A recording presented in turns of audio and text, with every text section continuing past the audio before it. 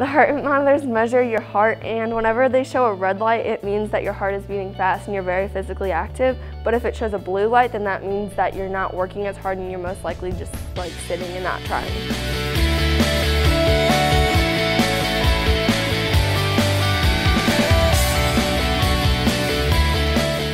When I look down and I see it still blue, it motivates me to run faster or work harder than I am. I'm a runner, and so when I see it's blue, I feel like I'm not working my hardest, and it makes me almost upset because I know I can try a lot harder. It's helping kids throughout the grade live a healthier lifestyle because it's already helped us so much so far, and so it'll only get better in the future.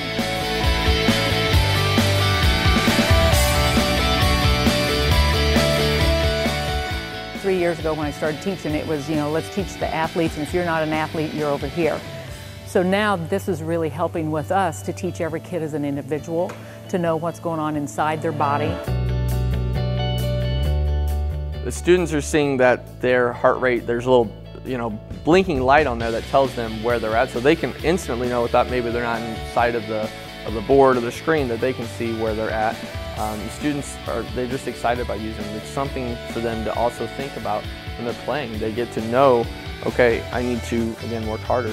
The students they really enjoy putting it on. It's something for them to always be checking up on and seeing where they're at. They just love putting it on. They're always asking, when do we get to use the heart rate monitors? And we've noticed a difference when they're playing, that if they're not where they need to be, they start moving a little bit faster. So it's really good for them, and they really enjoy it, and ultimately that's what it's all about.